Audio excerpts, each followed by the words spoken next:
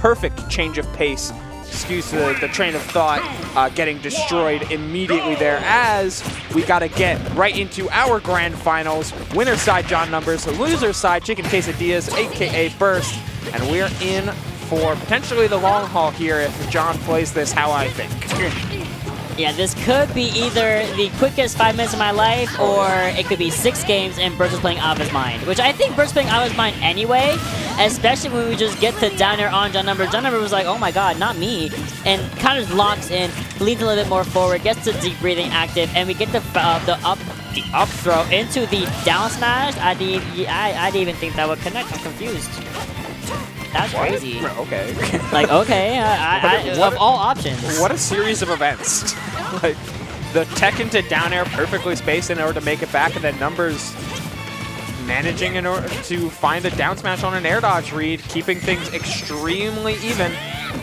And if there's anything you feel good about playing against Aegis, they're not really going to surprise you, at least with the options that they select. Some of the numbers will surprise you, but certainly none of the options will.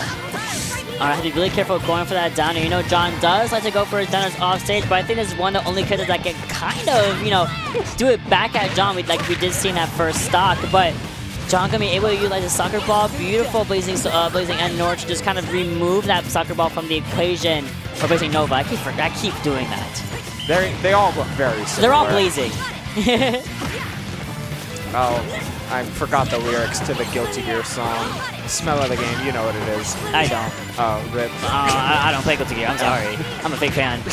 I'm a fake FGC fan, sorry. Alright, going for the jab, and John unable to answer with the throw, but we are going to get that station right to the face. Just enough pushback in order to avoid the standing grab, the shield grab there from Numbers. The second stock feels like it matters so much. Sweet Kid and Nair connecting in order to reset the same type of situation, but too elusive in order to get caught by many of these attempted edge guards from Burst, who throws their opponent yet again off stage. Oh, excellent left-saving tech from John, and then the back air off the ledge is going to be taking John to a nice advantage position here. Going to be up thrown, going to be going for the blazing end here, but John narrowly avoids it, and hopefully can we get the stock? And we do. Just the Pyra classic at this point. Being able to just do what's needed, right? Find the stock, take the, find that one hit that you really, really need at these moments. Sometimes Mythra just doesn't have that same level of X factor, despite her ability to overwhelm in a blink of an eye, and that's exactly what Burst is trying to do here. Get all of these juggles right to the Pyra in order to stack on that damage. Another up air connects your Mott. All right, trying to go for the down air, trying to get the sneaky back air, the down air, but the up smash from John Number is going to be taking this game in his favor. Very nicely played. Are you okay? So we don't see it a lot because up smash is really thin. Yes. But Wii Fit up smash does have a couple frames of intangibility, and I want to see if that mattered here. We're gonna. Ooh, that's a tough call. Because you see the flash. It doesn't. I think it might have. I think you see a little bit of the playing here. Because go back a frame. She's intangible, and that sword is definitely touching her. Yeah, that hitbox should be active around here, so... Because otherwise it wouldn't have killed John. You know that hitbox is not that small. No, well, it's all the way here, but like that's the edge. I'm saying the sword is like this. Yeah, it's like... You know what I mean? It's all the way... Like, it's over there. Yeah, it's touching her leg, and we can't even see it. You know, that's crazy. They're getting a little bit of thigh there, but the up smash comes in. I know, I'm not getting thighs on Thanksgiving. I know that for a fact. Turkey day. Turkey. Unless you're a ham user, which, you know, good for you. Ham is also really good on Thanksgiving. Ham's more Christmas. Turkey's more Thanksgiving. I don't know why we're putting holidays on foods. You called it turkey. All right. Yeah, it's Turkey Day. It's Turkey Day. Yeah. I didn't call it Turkey Day. All right. Goodbye. I don't know what's going on. I don't know what's going on. All I said was ham is good. Ham do be pretty good, as is the start of this game number 2. Couple hits here from Burst. trying to see if they can find a big play, or just like they did at the start of game number 1.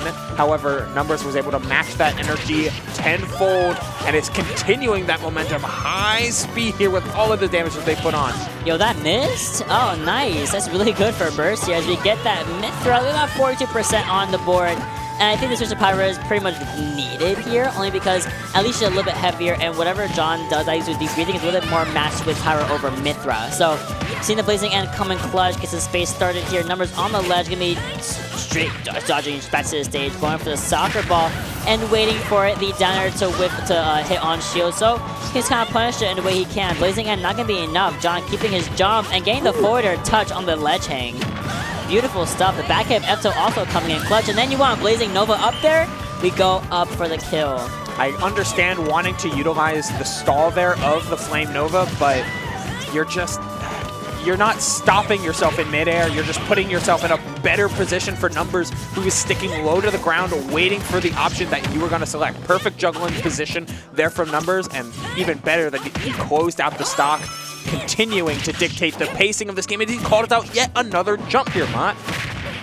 And the forwarder go for the dash tag connection on the platform. I think Burst looking a little, not lost. I don't want to say he looks lost, but he's looking like the usual things that were happening in his previous brackets and his previous sets are not working like they are on John Numbers. Numbers is kind of on top of everything, and that ledge hang gameplay that we're seeing here is also putting a little bit of a thorn in Burst's backside. The Blazing Ends, the Blazing Novas, they're not working the way that. Yo, what? What? No hitbox going up, baby. Yo! No hitbox there. That's, I know, but the timing was so good. I mean, John Numbers, man. the one-time Kirby experience matters. If you know how to edge guard Crom, you know how to edge guard Aegis. You know how to edge guard Pyra. That sucks. That was goofy. That Not was like a this. goofy end to my. Like I said, 5 minutes. But just that you could. I mean, 10:56 when we started. Yeah. Gazing into the future. That's how my manifestation is kind of crazy. Yeah, it's pretty out there. Not gonna lie. Yeah, no, Burst was out there. Burst was out there. I don't know where he was going. I don't know where he was going. I don't know who was trying to see. Who was trying to get to the next day as soon as possible. I don't know. Well, the attempt was certainly there, but I mean, like, I think it was. I mean, this stock was just nice. Like, it's just perfect timing, Thank you perfect for a sound placement. effect. What was that supposed to be? Neutral B maybe? Up B, reverse up B? Hard to tell. Yeah, I can see that. Could you go back to the first stock though? Yeah. I just want to Go ahead. lightly touch on. So we see the up tilt there, or the reverse F tilt there at the stall. What I love about John here is that he's watching this and reacting to the Flame Nova in order to then, as the option that was selected. But John is so low to the ground. He's keeping real close or below these platforms because he knows, A, that Pyra has no way to completely stop gravity, stop falling at all. And B, you're just anticipating an option that has to be selected here.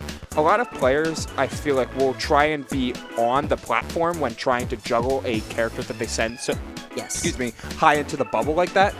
But it's arguably not correct, because what you need to do is just anticipate an option that is going to be selected around this space.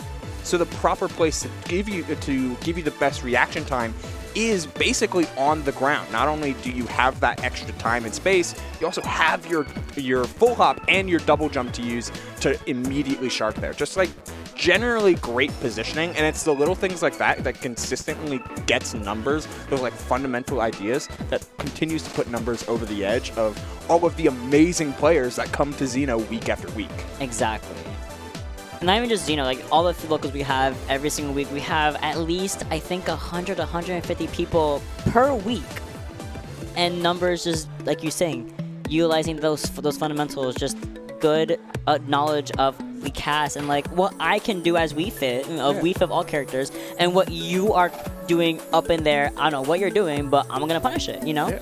So otherwise, our punishment is the fact that Xeno's over, guys. Boo! So we want it to go on. We want to go on. Thursdays. Where's my Grand's reset? No, okay. Thanksgiving Xeno when? He needs to last. Like in like I think they're like 7 years technically, because every year it moves. Except Thanksgiving's always on Thursday. Oh, it's always on the third Thursday. That's just a stupid rule for a national holiday. Sorry, golf. Make it a date. No Thanksgiving, Xeno, but we can still think of us as a big whole family. I think it's like 3 years from now, do we get like Christmas Eve Xeno, which means huge. We finally have to actually cancel because my fellow Italian and Hispanic friends, we cannot. Yeah, we cannot. That's the day we open gifts, so we can't. Yeah, it's like Christmas Day. Yeah, who cares? We'll host, no problem. Yeah. Christmas Eve. Oh, damn. Shit. We can't. That's in 3 years when we're all, you know, slightly older. That's 3 years from now. So. Otherwise, not 3 years from now, we have to kind of, you know, close the stream out, unfortunately. Want us to run ads? Let's just talk about, I think you should have only 1 ad visible right now. I see all the ads. I see 3 of them. I see a lot of them. I see like 6. Oh, they're being deleted. Oh, yeah, guys, guess what? Yeah. Never mind. It got deleted. Like, I know where it is. Yeah. Guys, we're finally here. Yes. Xeno Saga 50. We are no longer in our extra large series, which is so depressing. It's just L. But we're taking the L! So we're here for Xeno Saga L! Next Saturday. No, it's next Saturday. There are 2 Saturdays. Not this Saturday, next Saturday. December 2nd. Next Saturday, December 2nd, here at the same place we host Xeno Weekly every single week, but this time it's going to be even more exciting than before. I believe. Do we have doubles this time? No, so the events we have here are singles. We have singles, we have redemption bracket, we have this, I don't like it, but we have this like pick ban side bracket where you get to like ban your opponent's characters. Oh, it's so funny. Yes. Okay. Yeah, I think that, you know, okay, whatever. Like congrats to Fawn for winning that, you know, if they go. And then we also have a Nick All-Star Brawl. So Nick Bros. My Nick people, come out, play Nick All-Star Brawl. If you don't want to enter bracket, you can enter that and have a little bit of fun and, you know, play with your friends. So please, for more information, go to the House 2000 Discord. It's right up on the upper left corner. Or we have a Blue Sky, guys. Yeah, we do. The better Twitter, so we can go. .profile. Yeah, we got Twitter 2. Yeah, Twitter 2. Oh, actually, I should update that because we made the link simpler. If you just go to house2000.nyc/bluesky. Oh, there you go. Like, you know, right? Boom, there it is. Holy shit. Yeah. So if you do that, you can go to our Blue Sky. It basically mirrors my personal Twitter right now for like House 20 things. Skies of blue. What's this? It's so funny. It's the urine sky. It's so funny. It's so funny. That's the New York City sky. Yeah. Yeah. It's actually light pollution. Light pollution sky. Yeah. So as you can see, please follow House, follow Devin specifically on Twitter, but also follow House on Blue Sky. Follow our Twitch. Free Prime Sub Gaming. Please give them a sub for all their effort. You saw the production. You saw the hero menu disappearing and the overlay coming on. You saw the replays. You see everything going on here. So please give House some support. VODs are being uploaded to YouTube as we speak. And again, if you want some more events going on, we're a very sister community. Join our Discord for more information about literally everything in New York City ever. Like ever. And also, if you're also like someone hiring production, please hire House 2000. They're literally like the best people in the world. Thank you. 1, 2, 3, 4. They're going to be doing stuff throughout December as well. I think we got 70 VODs again today. Woo! 70 VODs. That's a lot of VODs. Like, I think it's incredible. Like, all of Top 24.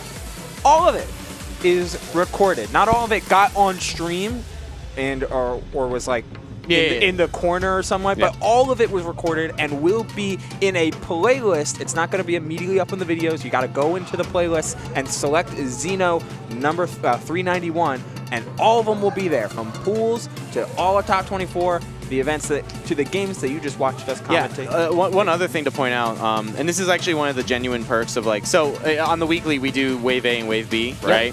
So because of like how the timing works, if you're in Wave A, I think we try to push to get Wave A entirely recorded. Yes. So it's like, you know, you kind of trade up. Like, if you want to show up later because, you know, you can't make it to there, it's like, okay, fine. But if you are able to make it early, then you're guaranteed VODs.